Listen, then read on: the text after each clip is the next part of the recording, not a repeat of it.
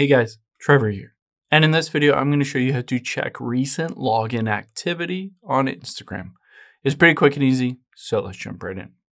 Now, let's open up the Instagram app here, and we're going to tap on your profile icon at the bottom right. And then at the top right, let's tap on those three lines.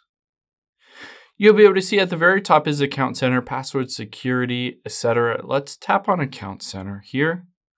And if we scroll down, you'll be able to see Password and Security. Let's tap on that. Now, the nice thing is if you scroll down, it shows login alerts as well as where you're logged in. So tap on where you're logged in and on Instagram here, and it will show you every single device that has been logged in recently on your Instagram account. You'll be able to see the exact device here, the exact date and time, and the location as well. Now, if you don't recognize any of this login activity, you can always hit select devices to log out and select one or all of these and force them off of your Instagram account if that wasn't you.